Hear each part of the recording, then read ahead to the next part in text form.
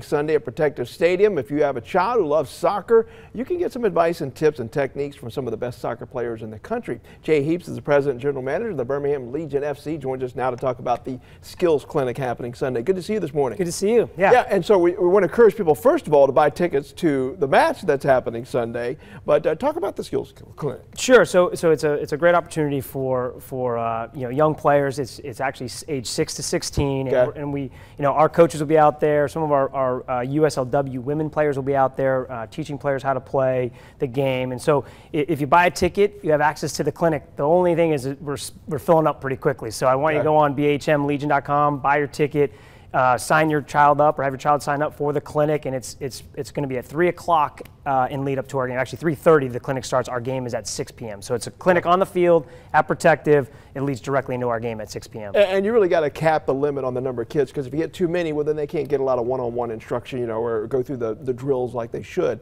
But I know how crucial this was when I was a kid, just going to certain clinics. If you learn that little nugget from somebody who plays at a high level, it really makes a huge difference, doesn't it? It really does, and it could be one little element of the game. It could be a way you pass the ball or how you receive it, or something in the soccer space where that one little skill that a young player sees can really turn into an unbelievable pathway of development. I remember seeing a baseball player, Marty Barrett, tag someone out at second base, and from that point on, that's all I did is how you watch a player do it, yeah. And so those things, those elements are what you have to see in person. You can't see it on TV. You can't see it on YouTube or on your cell phone. You have to see it live. And the skill clinics for me are really important for the players to see those opportunities. And again, some of those details you mentioned right there on your screen. If you want more information, just go to bhmlegion.com/clinic. Talk about Sunday's match, though, because you guys were trending nationally, for folks who don't recall, a few weeks ago.